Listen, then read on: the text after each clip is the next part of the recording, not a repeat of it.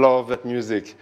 Good evening, everyone, and welcome. Thank you, you beautiful people, for joining me for my UCOOK Along. And I can't wait. Let's get cooking, guys. Duck. When last did you do duck at home? You should have all your ingredients ready, your oven on 200. If you think about that dish, it's got everything you need on it. It's got a little starch with the potatoes. So ideally, you want to take it out of the packet and pat it dry a little bit with a little tissue like that.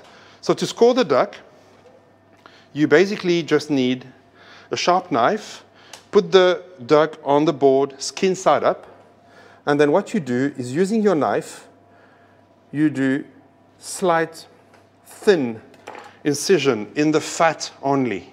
So gastrique is actually taken from a very classical French cooking term, and what it is it's the start of a sauce. It's all about mise en place. Have you heard that word before? Mise en place. It's like the preparation of the cook. And here is my mixture of vinegar and sugar. The syrup, salt, olive oil, butter. These are my three ingredients, hands down. Hands down. Okay, game on. So let's see if we can do it. Are you ready to take UCOOK's onion chop challenge? Okay, I'm ready. Let's do it. In 5, 4, 3, 2, 1, chop. Time.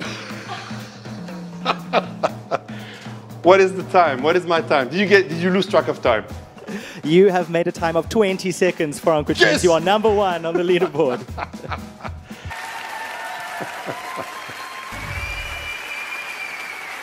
Ruben and I have been in a naked photo shoot together.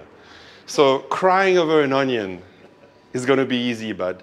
And medium to high heat, and no oil is needed. Basically, we're going to put the duck with the skin side down, straight into the pan, and the fat will render. You'll see, it's quite incredible how much fat we're going to release out of that skin.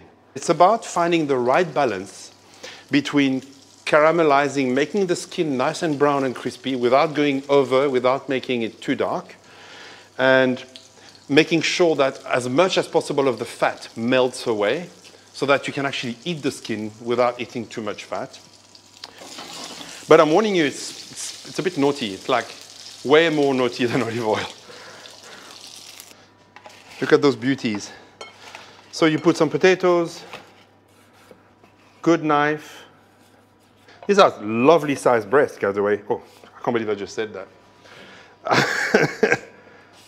So you put the gooseberries, the actual fruit first, and then a little bit of the sauce. It's like a restaurant quality dish at home. I'll eat that any day. Guys, you've cooked duck. Well done. Congratulations to you. Bon appétit. And you must watch Ruben next as well. Maybe he'll beat me in the onion challenge. Thanks again, Franck. Until next time.